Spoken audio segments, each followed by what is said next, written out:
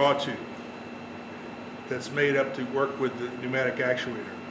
These slots have a little bit of grease in them, but you can see that they're slots. They don't go all the way through the wall, but they are for a safety pin that will go in there and prevent this torque to this draw tube from rotating different than the spindle rotates, which would back it out.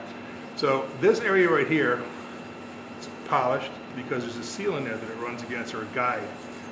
On the back here, there's 4 100,000ths deep holes.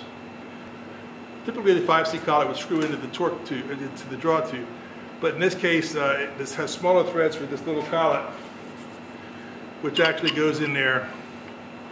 It goes in a little adapter that's in there, so I'll show you that in a second.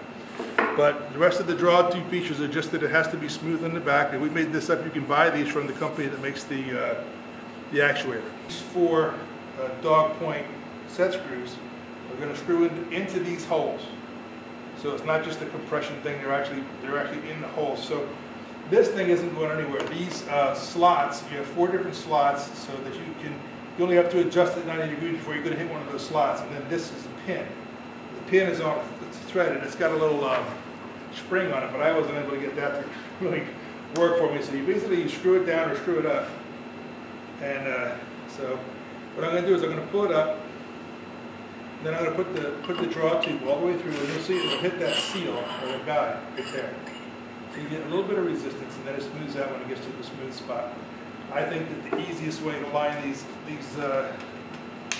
set screws up is to take one of them out, and then you can look inside the hole, and when that guy lines up, then all 4 of them are lined up, and you can start screwing in these outside ones.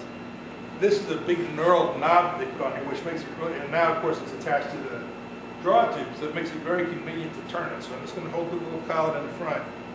Right now, the actuator is all the piston and the actuator is all the way forward.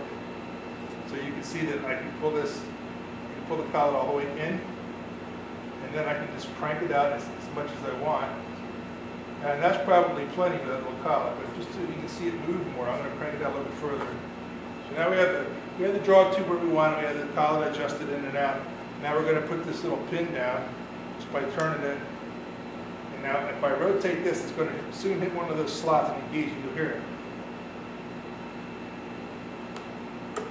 Very well.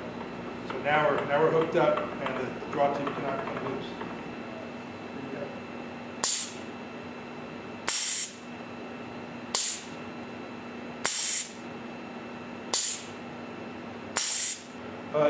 Dunham is a tool company, is one that makes this actuator.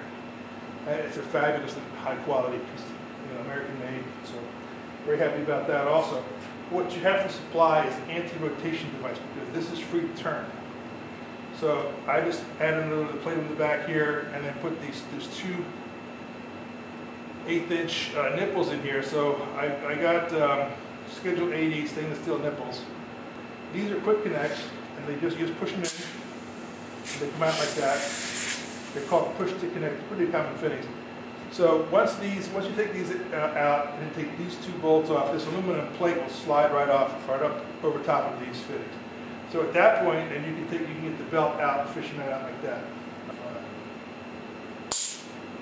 And it's turning the whole time, or you can stop it to get the piece out, the work piece out. There you go. So that's pretty much it.